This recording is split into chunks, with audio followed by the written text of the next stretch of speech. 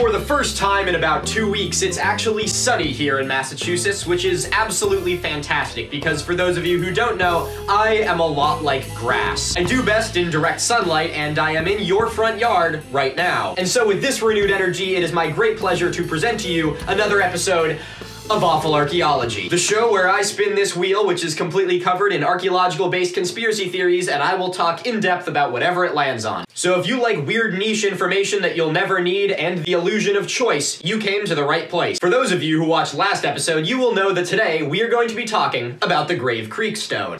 I'm spinning this wheel in post, so I actually have no idea what my next video is going to be on. Together, you and I are going to be exploring every facet of this mysterious artifact. From the circumstances of its discovery, to deciphering the mysterious characters written on it, to how it was unfortunately used by early anthropologists whose field was, at the time, almost inseparably linked to white supremacy. So ladies and gentlemen, without further ado, let's get into talking about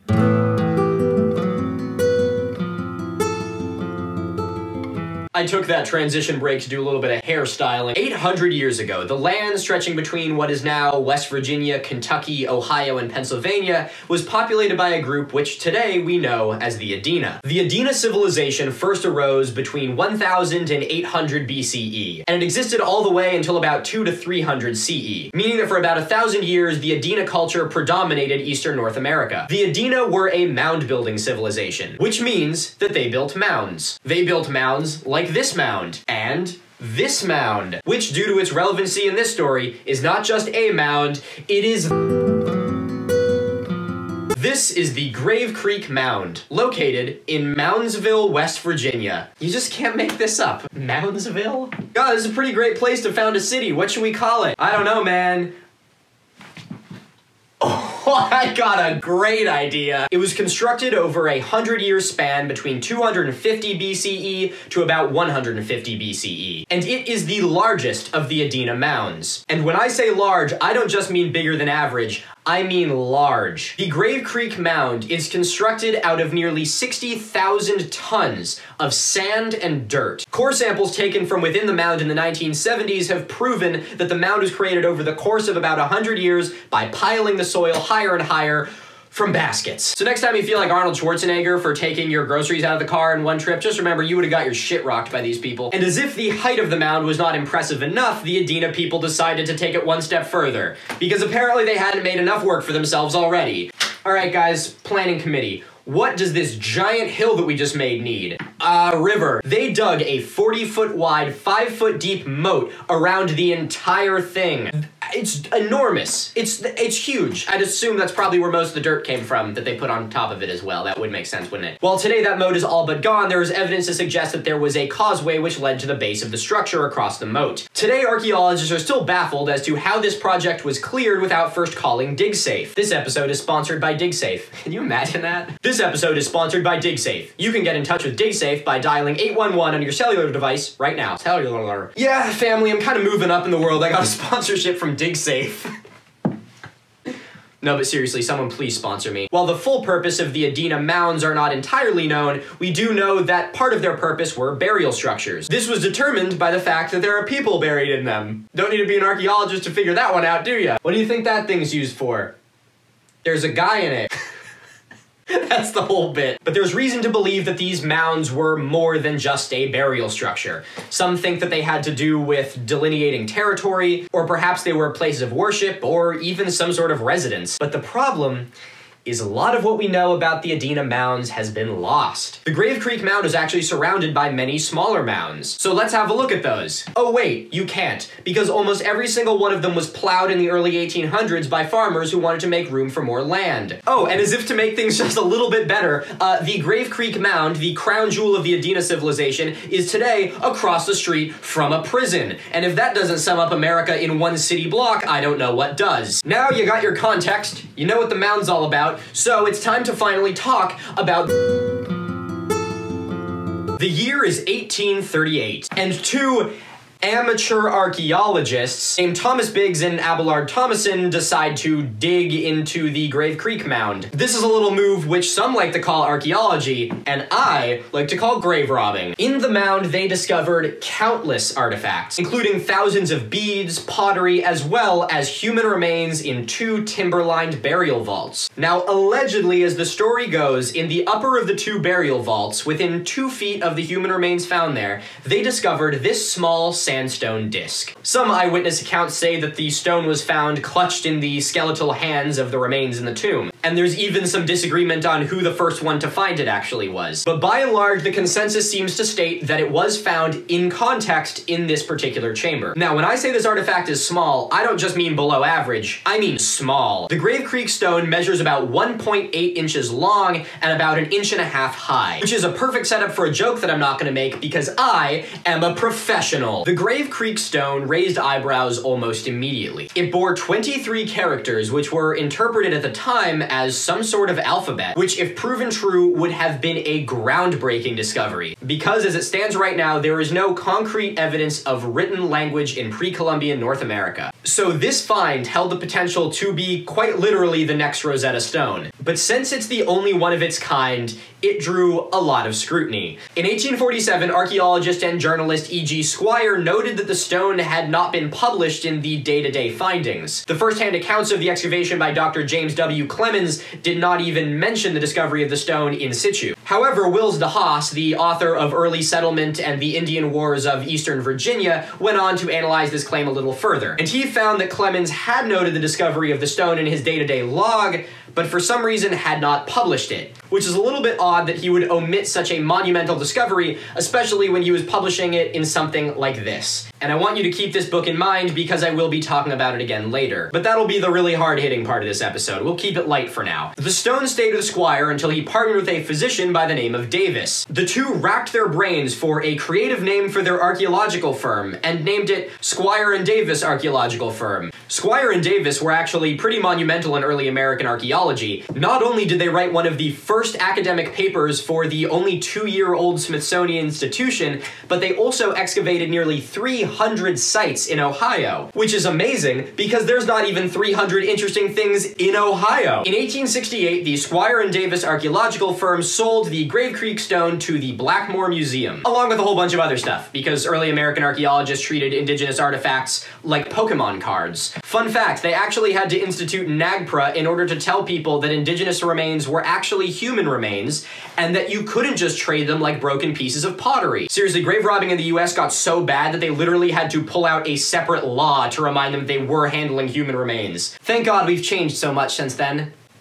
Squire and Davis would keep a plaster cast of the Grave Creek stone, and then trade the original Grave Creek stone to the Blackmore Museum, which is now part of the British Museum. But unfortunately, it doesn't matter what they are now, because they lost the stone. But thankfully for this story, there were copies made. By 1876, there were several different copies of the original. There were 6 drawings, 4 plaster casts, 1 wax cast, and 1 photo which had been cropped from a larger photo of items 60 through 65 of the Squire and Davis Archaeological Firm. Having reproductions of a lost artifact is great, but it also can raise some problems. Charles Whittlesley, not the one from the Lost Battalion, this one, the other one, said, quote, "It has undergone so many changes from transcribers to translators that its value to ethnologists is gone. This is widely believed to be the most accurate depiction of the Grave Creek stone." This is the Seth Eastman drawing, which was included in the 1850 book by Henry Schoolcraft, Indian Tribes of the United States. So now that we know what the stone is, I know you're all dying to know what it means. So let's get into the really confusing part of this. It's time to talk about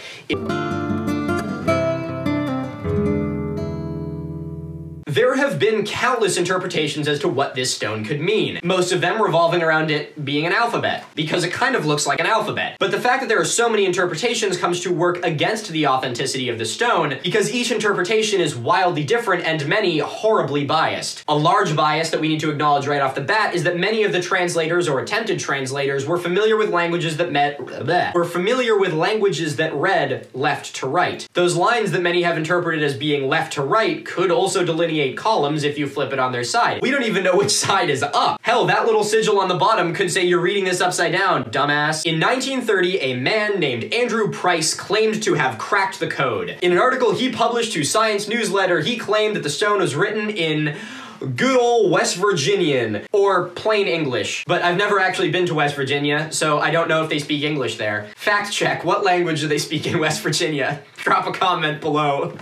Price claimed that the stone read in plain English, Bill Stump's stone, October 14th, 1838. That was it. That was the genuine conclusion he came to, was that that is English. Now, he claimed that this must be a reference to Charles Dickens' Pickwick Papers, which had been published a year before the excavation. And in Dickens' work, there is a stone with almost this exact same inscription on it. So he thought that this was like a reference to it or something, done as a practical joke. But this interpretation is just god-awful, because not a single one of those characters looks remotely like what he says they do. I theorized the way that Price came to this conclusion was by closing one eye, closing the other eye, and then taking out a copy of Charles Dickens' The Pickwick Chronicles and reading that instead. In 1976, Barry Fell, the author of BC America, claimed to have deciphered the entire text, and that it read, from left to right, "The mound raised from Tosh, this tile, queen to be made," and that it was written in Iberian script Punic. Now, how exactly does Fell go on to support his claim that a Mediterranean language found its way to West Virginia? His claim is actually fairly good, so we'll hear him out for this. Fell said that when the stone was discovered, Iberian script was known about, but no one had deciphered it yet. So by his logic, no one would have been able to forge an almost complete sentence with a script that no one knew how to speak, meaning that it couldn't be fake. Couldn't possibly. There's no way it could be fake. However, in 1998, Reverend Edward Smith Jr. said that this couldn't be the case because,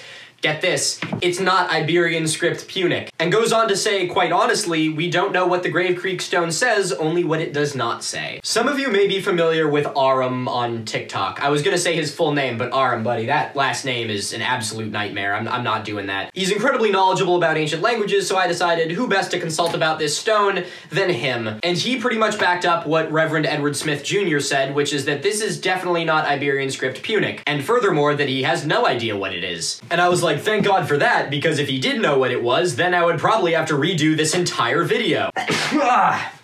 I'm allergic to you, Aram. Anyway, thanks very much for your help, Aram. I couldn't have done it without you, and I figured the least I can do is give you a shout out because you did ask me so nicely.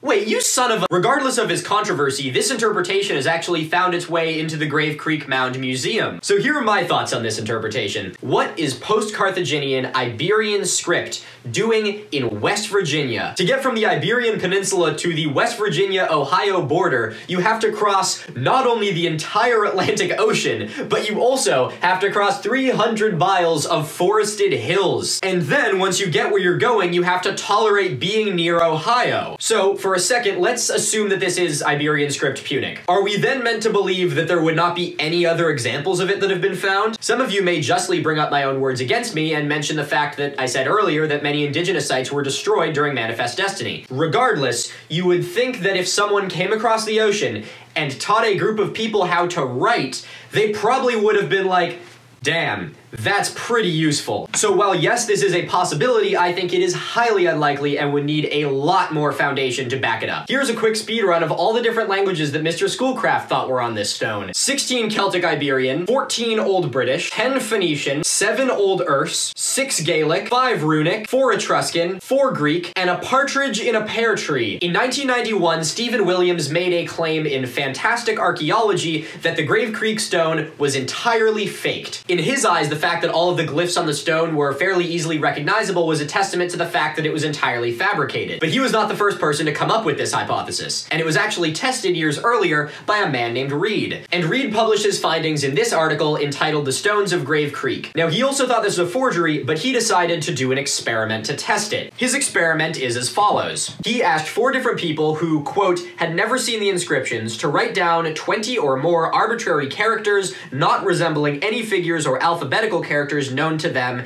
and composed of straight lines or combinations of straight lines. He asked 4 different people to complete this task. I don't know what a druggist is, but I'm gonna assume that it's like a cultist on drugs. Like these guys from Far Cry. Ha, joke's on you, I know it's an old-fashioned word for pharmacist. Please don't tell me it in the comments, because I know someone already started typing it. Reed was looking for familiar characters which appeared in the Grave Creek text. These characters are, quote, a cross, found twice, an X, a diamond, an hourglass, the capital D with a line which makes it represent a bow and arrow, and the figure 4, the latter exactly representing our printed figure. This much is evident that the inscription is not necessarily alphabetic. Now, as a scientist, I believe that any experiment that is to be given any bit of credibility must be able to be replicated. So I decided to replicate his experiment. I asked my viewers Reed's question verbatim, and this is what they came up with. Now, there are a couple things I changed, so I want to acknowledge that bias first, but I think you'll see why I did it if you bear with me. Firstly, I combined his cross and X into the same category, because as I mentioned earlier, we don't know which side is up on the Grave Creek stone, meaning that it could have been read top to bottom, left to right, or hell, even diagonal. We have no idea which side is up. Assuming it's even real. Another thing to note is that while my audience all have vastly different artistic styles, they all have one commonality, and that is that they all watch me. So they're all here for the exact same reason, which is archaeology and history and all that. So these people are prepared to go above and beyond to try and come up with their own languages. And some people took it very, very seriously. So it is worth noting that there may have been extra effort put in here to make the most unique characters possible. That being said, let's move on to the results. If we combine the pluses and crosses on the Grave Creek stone, we have a grand total of 3. Reed's sample group had a grand total of 6 X's and crosses. 7 of my 11 participants made crosses, and among those 7, they made 10 crosses. And of these 7, one person made 2 crosses, another person made 3 crosses, and 2 groups independently made the same symbol not once, but twice, which is just amazing. In his sample group, not a single person drew a diamond. However, in my sample group, 3 out of the 11 people ended up drawing diamonds. 1 person made 4 diamonds, and 2 people independently came up with the exact same character. The hourglass was also a little bit dodgy, where 1 person came up with an hourglass in Reed's study, and 3 people came up with hourglasses in mine. And of course, you got that 1 person who decided to just make an hourglass twice. Capital D with an arrow. This was the most bizarre character he could have picked for this. I don't know why he was like, oh yeah, that's a recognizable character everyone knows. Maybe there's 2 of them? These are the 2 that resemble what he's describing the most out of my sample size. I don't know what he means by this, so I really can't give you much substantial evidence on this side. Another one of his criteria was the number 4. The number 4 appeared 4 times in a sample size of 4, whereas with me, only 3 of my participants made 4s, and 1 person did it 3 times. Did 2 of them, but did 1 of them upside down and thought I wouldn't notice. I don't think that any of my viewers did a bunch of digging to try and figure out why I was asking them this question, but I decided that in the off chance they were, I needed to add another factor so that they wouldn't get wise to it and then purposely rig their results. So I added 1 new character to Reed's initial experiment, and that is the line. The line appears in the Grave Creek inscription once, and it's pretty much present in every language that involves straight lines. In my focal group, it appeared 5 times, and it also appeared twice on the same sheet. Although again, they added a couple little things around it and thought I wouldn't notice. I would say that these findings are significant enough to suggest that there is a possibility that this was all just made up. And the reason why so many people are interpreting it as so many different languages is because it carries symbols from so many different languages, which is just indicative of the fact that you can only make so many symbols. But this methodology was not loved by all. In fact, David Kelly himself actually dug into Williams and Reed's claims pretty hard. Kelly is a pretty big name and is responsible for helping decipher the Mayan glyphs in South America. As an epigrapher, Kelly's input is quite valuable here. Kelly interpreted this carving as being alphabetic, and considering that he just helped decipher an entire script, which was phonetic, I'd hazard a guess that he actually knows what he's talking about. But when he goes on to talk about Reed's claim, he goes really hard. This is what he says about Reed's experiment, and also about my experiment. Sorry, Kelly, you must be rolling in your grave that I did it again. Quote, "This rubbish is utterly irrelevant to the question of alphabets. If one can match an inscription to a scientific alphabet, or even to a closely related group of alphabets, it is alphabetic. Otherwise, it is not. Inventing imaginary systems by people familiar with alphabet seems to have been a useful propaganda device, but such systems do not support Reed's conclusion that any of the laborers could have invented such an inscription. Bah humbug, Mr. Reed." So if you thought archaeologists didn't know how to roast one another, may you stand corrected. Kelly continues, "My major point, however, is not to argue that the inscriptions are indeed genuine, but rather that I do not find it fantastic to think that they may be." And he finishes with, "Williams' book should not be used as as a bludgeon against looking at important but unusual data and trying to put such data in a genuinely appropriate archaeological context. I absolutely love what Kelly has to say here, and I would be a fool to act like I know the topic of linguistics anywhere as thoroughly as he does. And I'm a big fan of his addition in there about not just writing off finds because they don't align with what you understand, which is something that I hope I don't give off. I like to think I give these things a little bit of a chance before I write them off. But in rebuttal of Kelly's deduction, I say this: where are the other instances of this script? Because as someone who just deciphered an entire language, you would know that language is prolific. So surely if this were a credible source, we would have found another one. So in the most respectful way, Kelly, wherever you are, bah humbug. And then of course there's like the batshit crazy conspiracy people who get involved with this. There's Freeborn, the guy who wrote The Deep Mystery, The Day the Poles Moved, and he said the stone depicts coordinates. Have a look at that. Is that not just the most red string, corkboard, missing persons, cardboard cutout thing you've ever seen in your entire life? Take a look at this! Jesus Christ. This looks like what would happen if you input the word conspiracy into an image-creating AI. And on top of this, he uses ley lines between the Grave Creek site and the Miamisburg? Yeah, the Miamisburg Mound in Dayton, Ohio, which is pretty much like, oh, look, I drew a line between two locations. They must be related to one another. And then it gets even more insane. He claims that this has some similarity to the Curbstone 86, which is part of a megalithic site, like a Irish megalithic site, I believe. And it has similarities to the Georgia Metcalf stone, which, you ready for this, is also on the Wheel of Pain. Woo, pseudo-archaeology citing pseudo-archaeology. You've lost your mind. You've lost your goddamn mind, Charlie! As you can see, people have a difficult time agreeing on this stone, but I suppose you are all here for some sort of answer. So whether you like it or not, I'm about to give you... I believe that Clemens fabricated the stone. Clemens had sunk a ton of money into the excavation of this site, and needed something to make it back. I believe that the stone was made and planted at the site in order to generate controversy, and therefore be able to make back some of the capital which was spent on excavating the site. Now, how do I back this up? Because there's a lot of people who think that this is authentic. Here are my list of reasons why I think this is fake.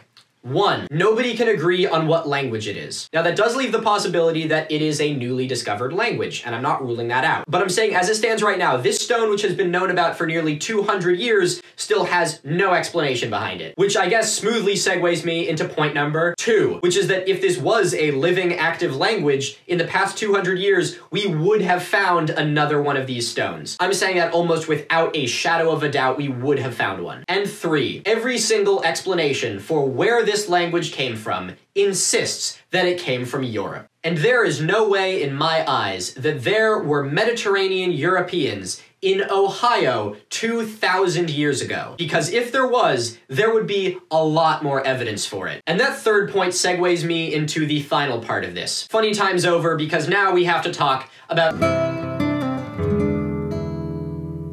I am a firm believer that one cannot talk about archaeology in North America without acknowledging that in its inception, it was almost entirely not done in good faith. There were reputable archaeological firms like Squire and Davis, whom I mentioned earlier, and even Thomas Jefferson, who some would argue would be the father of American archaeology. But it's the little examples like this which are talked about so much that they completely overshadow the sinister underbelly of early archaeology in the United States. And that is that it wasn't archaeology. It was grave robbing. There are no two ways around it. Archaeology, when done without adherence to the scientific process, without adequately categorizing finds, and without any respect for the site at which you are digging, is not archaeology, it's a crime. And when these grave robbers had completed their task of liberating everything from jewelry to human remains from the burial centers of indigenous people, they didn't categorize their finds, they didn't itemize them and put them in museums and submit them for review and study.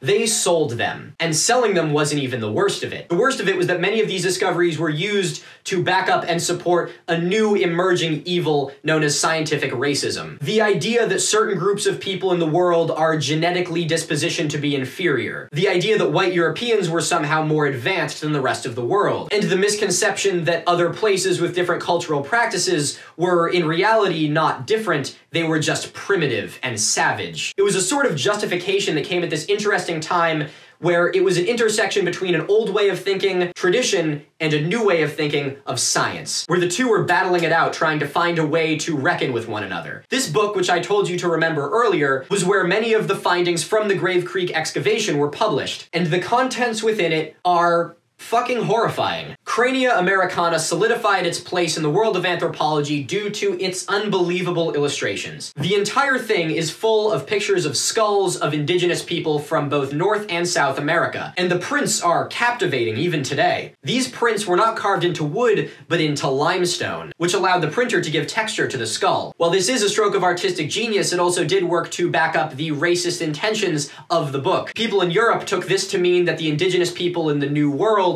had a different texture bone and were therefore softer and weaker than their European counterparts. Not only this, but of course the shape and size of skulls was analyzed beyond belief. The idea of cranial volume and how it relates to race and origin and region in the world was like the bread and butter for these early scientific racists. For any of you who've seen Django Unchained and were horrified at the scene in which Calvin Candy smashes the skull of Old Ben, that is in reality how a lot of these people thought. While Calvin Candy is obviously a horrible racist slave owner, you'll notice in that scene that he is trying to use science to back up his backwards and twisted ways, which is truly what is at the core of scientific racism. It was justification for a way in which these people already thought. The skulls depicted in this publication were also collected in horrible ways, not only through grave robbing of both active and unused indigenous sites, but also, like in the case of this Seminole warrior, off of the battlefield. And the dime-sized hole in the side of this individual's skull is not from the Seminole Wars, as they claim,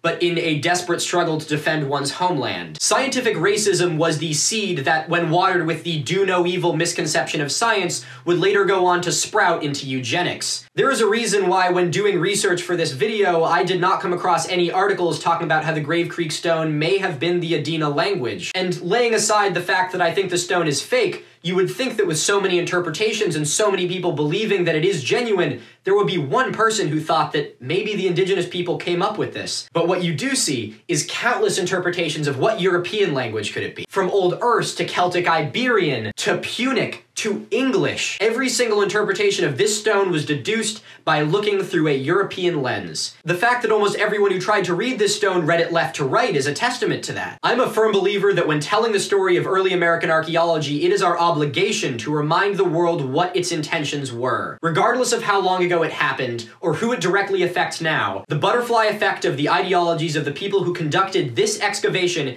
is still present all around the world today. And that is why we must tackle misinformation. That is why we should nip conspiracy in the bud. That is why it is your obligation as a citizen of this planet to educate those around you. Because when left unchecked, the unassuming sprout of conspiracy will grow into a vine that will choke out the tree of truth. Wow, I am sorry to end this on such a downer. Before I let you go, let's have a look at what next video is going to be on. Wow. I am, again, spinning this wheel after I have recorded this, so I have no idea what my next video is going to be on, but let's hope it is more cheery than this one. I've gotten a handful of submissions and some requests to do a fan art section as well, so I decided this is going to be the first fan art section I did. I never thought I'd be saying that. I think I can take my hair down now. This beautiful masterpiece was created by a viewer who uses the online name Lazarus. Thank you, Lazarus. That's really good. I don't know how you did that. And finally, people really ran with my stupid state map from last episode, and my viewer Varg came up with this, which is the flag for the stupid state. This had me in absolute hysterics when that episode was done, so thanks for that, Varg. As always, I try and do live premieres with these videos, so if you were here for this one, it was wonderful having you, and if you weren't, I look forward to seeing you next time. If you like this video, subscribe and hit the notification button so you can be there when the next premiere happens. I'd like to thank my patrons for making this video possible. My patrons get early ad-free access to my videos, and your names will be in the credits if you're one of those, so stick around for that. Remember to stay curious, stay inquisitive, and most importantly, remember to stand for the truth.